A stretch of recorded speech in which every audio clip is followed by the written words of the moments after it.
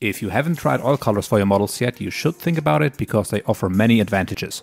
For example, for panel lining, since they have no surface tension and flow into every crevice, and for weathering and as a wash, since they can be perfectly blended and you can reactivate them even after drying. While acrylic paints primarily consist of pigments, water and a binder, oil colors are made up of pigments and oils.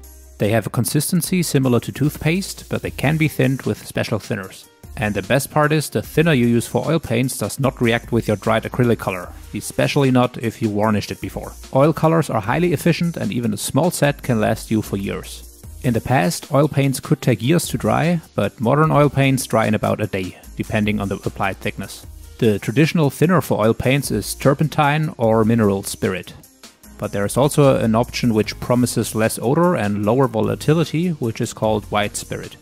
Now please don't ask me why the bottle I have has both names on it, I have no idea. Both turpentine and white spirit should be handled with care due to their solvent properties. They can be harmful if ingested, inhaled in large amounts, or allowed to come into prolonged contact with the skin. Turpentine's strong odor can cause respiratory irritation and should be used in a well-ventilated area. And if oil paints are out of the question for you because of the health risks, simply continue to use acrylic-based paints and washes. In addition to oil colors and thinner, you also need various synthetic brushes. Using thinner can easily ruin natural hair brushes. Furthermore, you'll need a color palette or a small cup for mixing, some cotton swabs to wipe off excess oil paint, and lastly, you'll require a varnish to seal individual color layers. Now enough of the theory and introduction, let's get started with the mixing of a panel line wash. If you ever tried to paint a Spider-Man web like this with acrylic paints, you know how much time and nerves that can cost. With oil colors, it basically paints itself. And making your own wash is really cheap. I not even paid $10 for the oil colors and the turpentine.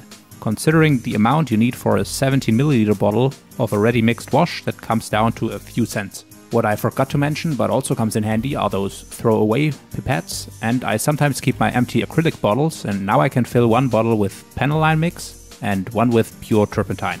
Simply because those 17 ml bottles are easier to handle than the big one. Firstly, I put a small dot of oil color in a plastic cup, add a sip of thinner and mix everything well.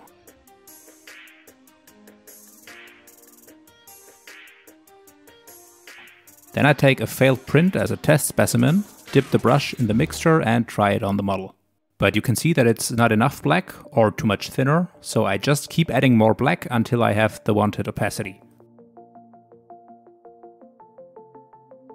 And once you are satisfied, you can fill it into a bottle and use it every time you need a black panel liner or a black wash.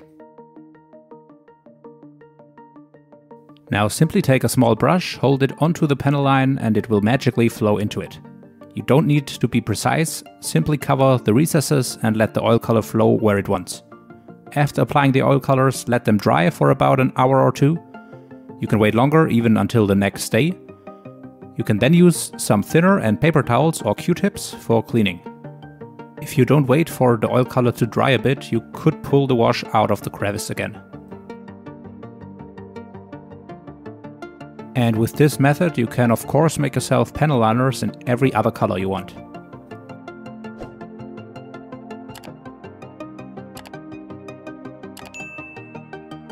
If I just want to do some weathering, I add some thinner to a well on my palette and put a small dot of brown oil color next to it. Thin the oil color with the thinner until I achieve a liquid consistency similar to water. And then I use an old brush for steering and a separate finer brush to test the color. Here I use brown and green to show you how easily different colors can be blended. With some practice you can achieve fantastic and ultra-realistic weathering effects.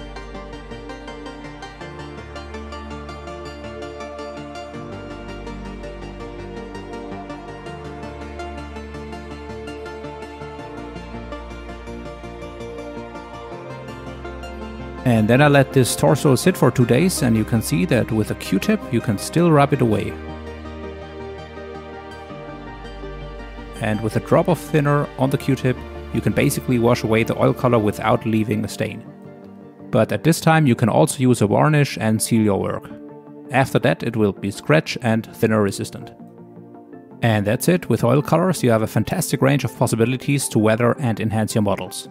Now if you want to see the full Spider-Man project that I made the panel liner for, make sure to hit the subscribe button and leave a comment for the algorithm. Have fun experimenting and developing your own weathering techniques. Happy painting!